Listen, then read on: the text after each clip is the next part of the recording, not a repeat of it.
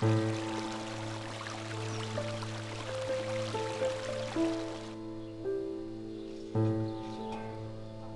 is how all too many computers from industrial countries are recycled, if you can call it that. Poor people in India and China cook circuit boards by hand for the parts. But it doesn't have to be this way. The technology exists to mine e-waste, recovering the material, using it again, and doing away with what has become an awful downside to today's modern electronic marvels.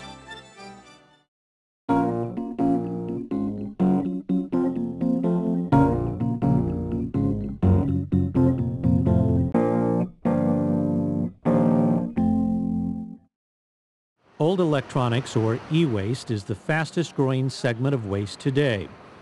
Despite international treaties, about 80% of the e-waste from the United States and United Kingdom is going to risky recycling programs in Africa, India, and China. The European Union is clamping down on e-waste by making producers take back products once they're no longer useful, with a program called WE. They have demanded the virtual elimination of 6 certain hazardous substances in electronics, a program called ROS. They're expected to demand a detailed analysis of the environmental impact of all electrical devices, a program called EUP. They are also expected to implement a detailed accounting of all chemicals used in electronics sold in Europe, a program called REACH. But why do these devices have dangerous material in them in the first place? The answer starts with the most basic item in electronics, the solder that has connected components since the days of the vacuum tube. Take it up to high temperature, the material melts, you cool it down, and then you don't think about it anymore. And there are billions and billions of these solder joints made, essentially without thinking about every year. Solder is a combination of tin and lead. Lead is an element that can harm the health of people, especially children. Most countries have removed it from products like paint and gasoline.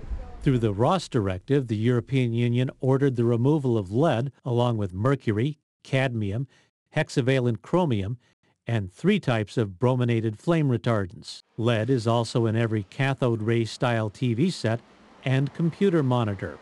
Mercury is found in flat panel screens that are used with computers, in laptops, cell phones, and flat panel TVs.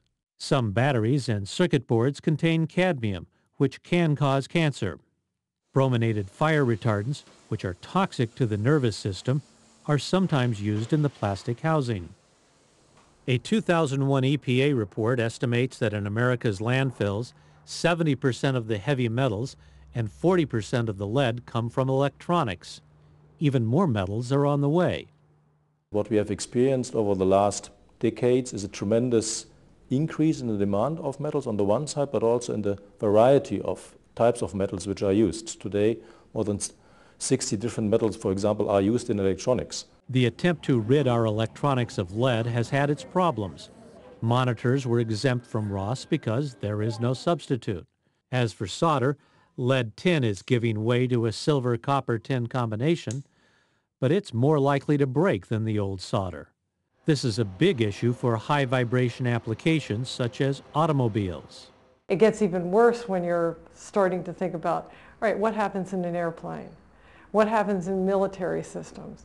And the other thing that has gotten an exemption so far from the European Union in changing to lead-free are medical devices.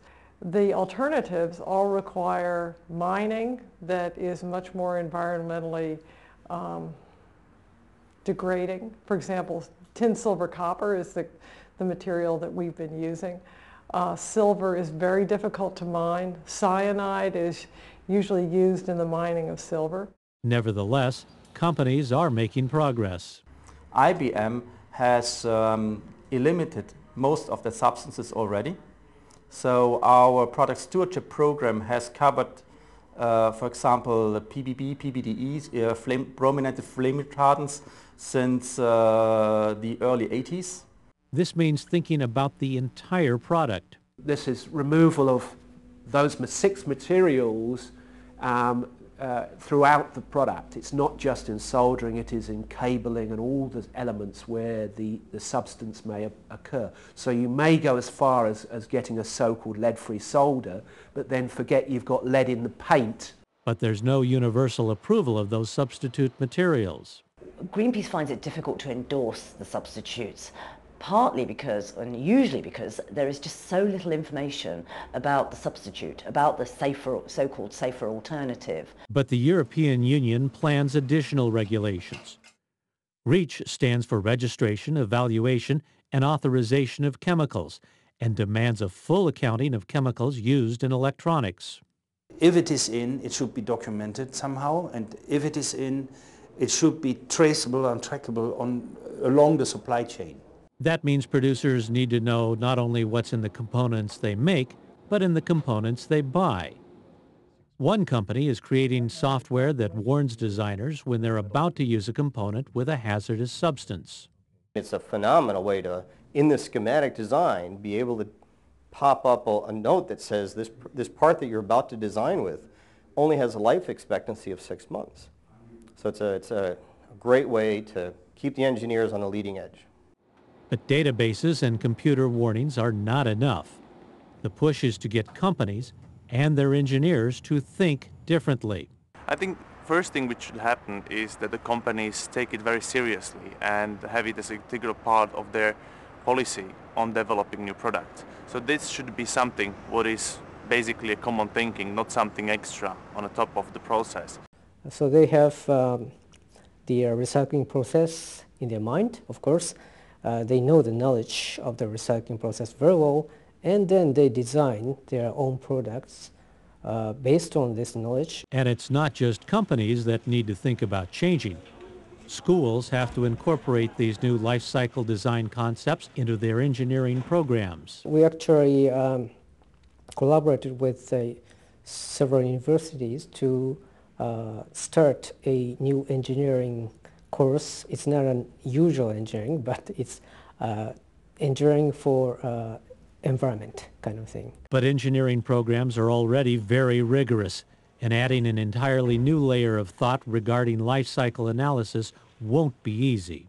Well, life cycle analysis and life cycle training is really not widely taught in engineering. In most places, undergraduate engineers, for example, might get 1 or 2 lectures on life cycle analysis in 4 years. Everyone has too much on their plate.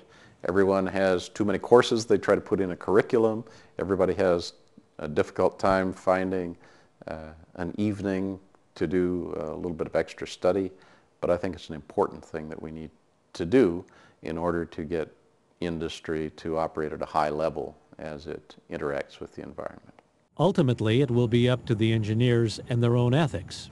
I've been in a number of technical meetings where junior people, when they raised concerns about privacy or about the ethical implications of some new technology, were essentially told, that's not, your job to think about. You're an engineer, you're hired to build it, you're not to think about that. And I think it's a lot better if actually those kinds of discussions are allowed to occur. The fundamental definition of engineering is design, that engineers prototypically do designs of all sorts, and that it's in the design process and thinking about design that they are challenged ethically. I've seen some products, even in our company, that were very much changed in the early stages by examining ethical issues. In the future, it won't be enough for an electronic device to do the job it was designed to do, or doing it better than a competing product. With the number and variety of electronic devices growing rapidly, those devices will have to do their job using fewer resources.